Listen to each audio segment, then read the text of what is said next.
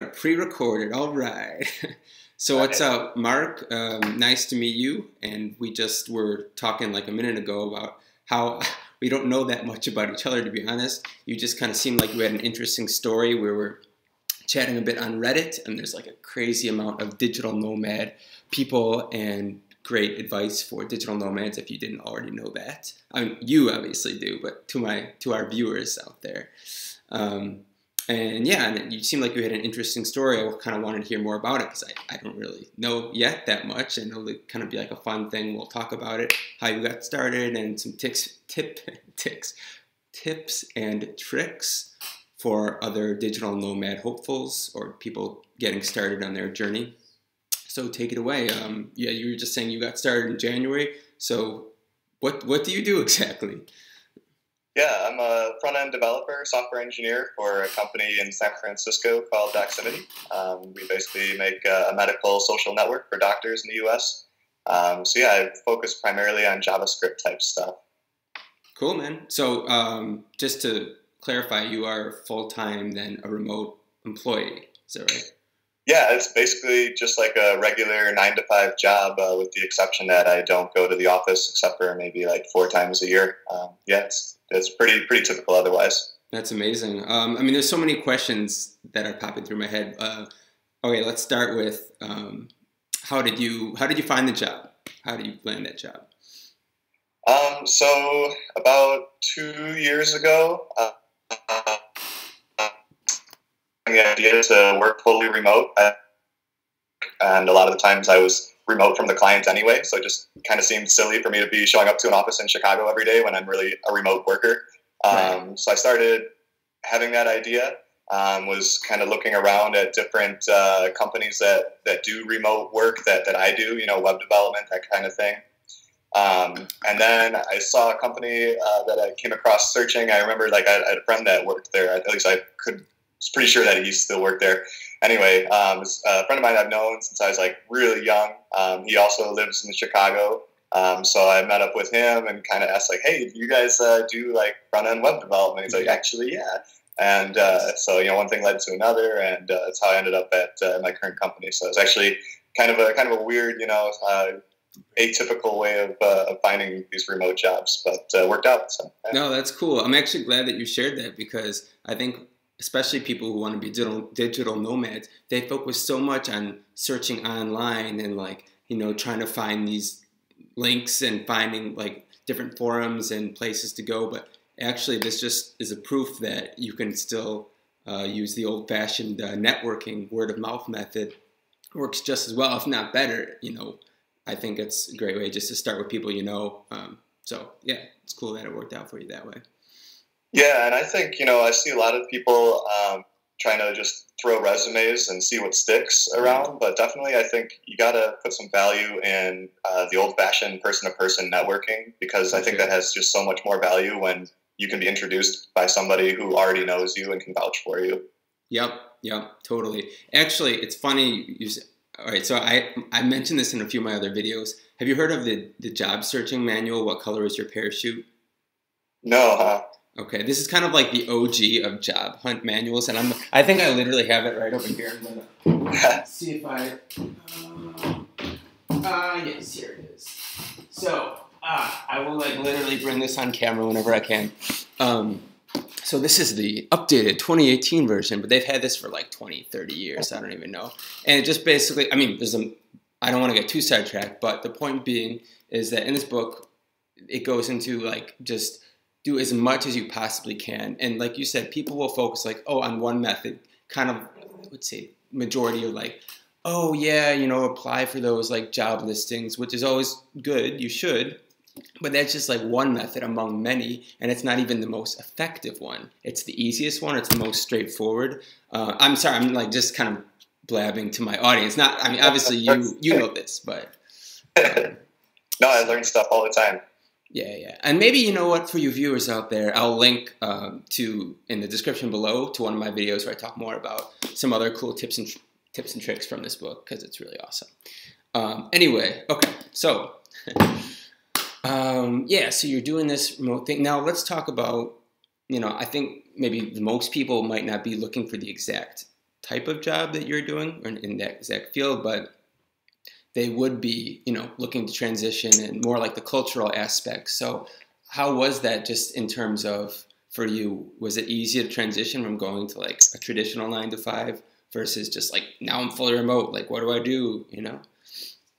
Yeah, for me, there really wasn't too much of a transition because I still keep pretty regular hours. You know, like I said, it's like a 9 to 5 because I'm working like 9 to 5 in whatever time zone I end up being in for the most part. The exception being Europe because I got to match West Coast hours. But for the most part, no matter where I'm at, it still is like the same hours that I had with the regular office job. So there was not really too much of a transition there that I know a lot of nomads sometimes have that, you know, where their hours are all over the place. So I didn't have that. And then the other thing too, as I mentioned before I had this job, I was doing consulting, and a lot of the times my clients would be remote. You know, a lot of times I would travel. So I had a lot of travel. But the times that I wasn't, I was kind of like a remote employee anyway. So really, this didn't feel very different, with the exception that now I make the decisions of where to travel.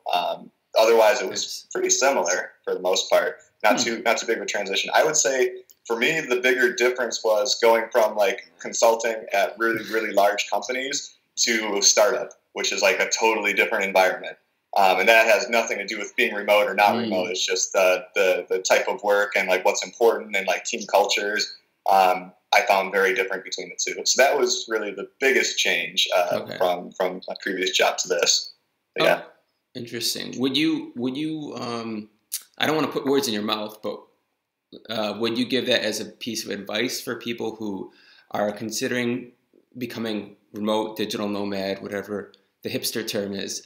Would you say like it's a good idea to kind of get their feet wet with first doing it kind of part-time or doing it on the side, freelance, however they want to do it, maybe starting from their home base where they already are, or doing side trips and then jumping into it fully, like if they like it, or... Yeah, I don't know. I think everybody's different, and I think it just depends on your level of discipline and what's expected of you in your role, right? There's a lot of different factors that come into play with what makes sense. I think for me, you know, I actually didn't go nomad right away when I got this job. I lived in Chicago when I started the job, and I lived there for about another 6 months or so before I left my apartment when my apartment lease expired, and then I started to travel. And I did that intentionally too. You know, I actually extended my apartment lease for a few months to do that. And that was so that I could just get a good feel for the company and my role before I started traveling and adding that complexity on top of things. Right. And that I would advise, I think. I think you should be really comfortable with your work before you add in the travel part, because travel's complicated. You know, you've been doing it for a long time. Difficult, right? So, you know, in my mind, I just didn't want to add that complexity on top of a brand new role. It's just my internet. It just like garbled. Oh, sorry, I wasn't sure. It's not your fault. Could you just repeat like the last couple sentences? Yeah, sure. Sorry. I was saying, I think I would advise somebody to at least stay in one spot for a while when they start a new role somewhere, just because traveling is difficult. Even for somebody like me who did a lot of travel as a consultant, it's still, no matter how long you've been doing it, it's just an extra challenge. So if you've got that on top of a brand new job or a brand new role, I just think that could be really stressful, and not in a good way. So for me, I thought it was a really good idea to stay put in one place for a few months when I started this job until that I became accustomed to it, and then I started to travel. So, you know, I think everybody's different. Maybe different people's experiences are different than mine, but for me, I think that was really helpful. Okay, that's it's a good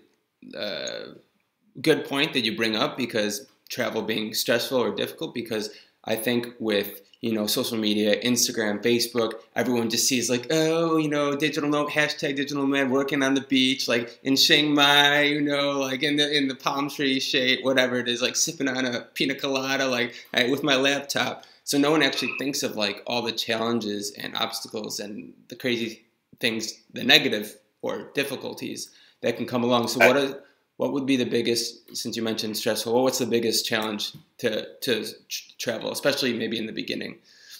Yeah, I mean, you made a really good point there with, everybody's posting on Instagram, like all like the cool stuff. And I do the same thing. I try to stay positive publicly. I just think that's a good thing to do. Sure. But the problem with that is people who don't know what that's like, they don't see all the bad stuff that happens too. Like there's struggle that you have. I've been extorted by police. You're always having to like meet new people. There's just like a lot of challenges that you don't normally have when you're living wherever you're from. And those are things that I don't really share publicly that often. So, somebody who only knows me on Instagram would not know those things. They might think like everything's roses and unicorns and rainbows, but there are still challenges though.